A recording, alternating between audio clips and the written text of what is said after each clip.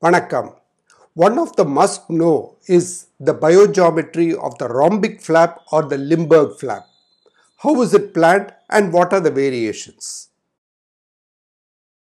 First of all, the rhomboid is a parallelogram in which the adjacent sides are of unequal lengths, the opposite angles are equal, and the available angles are non-right angled. If the sides are of equal length, it is called a rhombus. The classic rhomboid flap is otherwise known as the Limberg flap, which was described in 1963 by Alexander Alexandrovich Limberg. Characteristically, the angles are 120 degrees and 60 degrees. As we have mentioned, it is the defect that is in the shape of a rhomboid. This rhomboid is drawn as follows. The 4 points are marked A, B, C and D. AB is the short diagonal.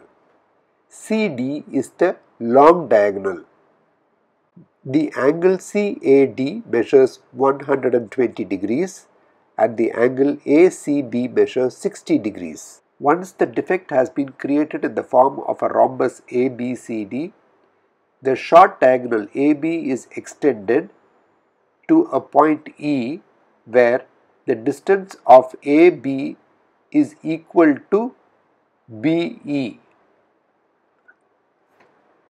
From the point E, a parallel line is drawn to the line BD and equal in length to the line BD up to a point called F.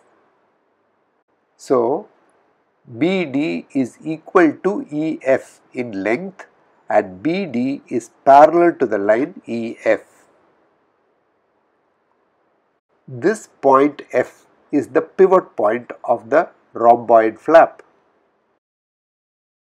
So, the line D, B, E and F forms the flap that is marked to cover the rhomboid defect A, B, C, D.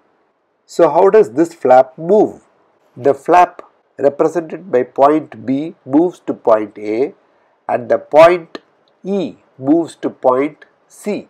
The point C is the maximum tension of the flap. It is called the promontory of the flap. What is the resulting suture line after raising and insetting the flap? Remember, the side that is adjacent to the flap is removed. The flap inset is done on the 3 sides shown and this is the leading edge of the flap. So, once the flap is inset, this is the suture line.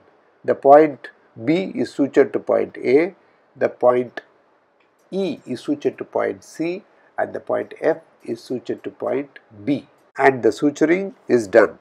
We saw an example of a Limberg flap for a rhomboid defect. However, for each rhomboid defect, 4 Limberg flaps are possible. The first example was when we extended the short diagonal and drew the flap in this direction. However, we can also extend the diagonal and then draw the flap in this direction, which will raise a flap based superiorly. The short diagonal can also be extended and the flap marked like this, or it can be marked superiorly based. Thus, 4 Limberg flaps are possible for each rhomboid defect. We also need to know about the Dufourmentel flap. How does it differ from the rhomboid flap and when is it indicated and what is the ultimate suture line after the Dufourmentel flap as opposed to the Limberg flap? The Dufourmentel flap is a modification of the Limberg flap where the angle is more than 120 degrees. When one of the angles of the rhomboid is more than 120 degrees, the Dufourmentel flap is planned. Here, the short diagonal is extended. The short diagonal here is AB and the other edges are C and D. The short diagonal AB is extended and the long diagonal CD is also marked. Now, the side of the defect BD is also extended. These two extended lines are bisected by the line BE, which is equal in length to AC. Now, from the point E, a line is drawn parallel to the long diagonal CD.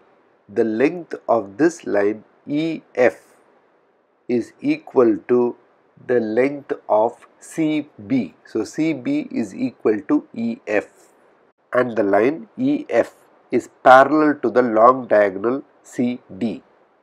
So, when the flap DBEF is raised, the point B goes to A, the point F goes towards this point B, and the angle E sits in the angle formed by C.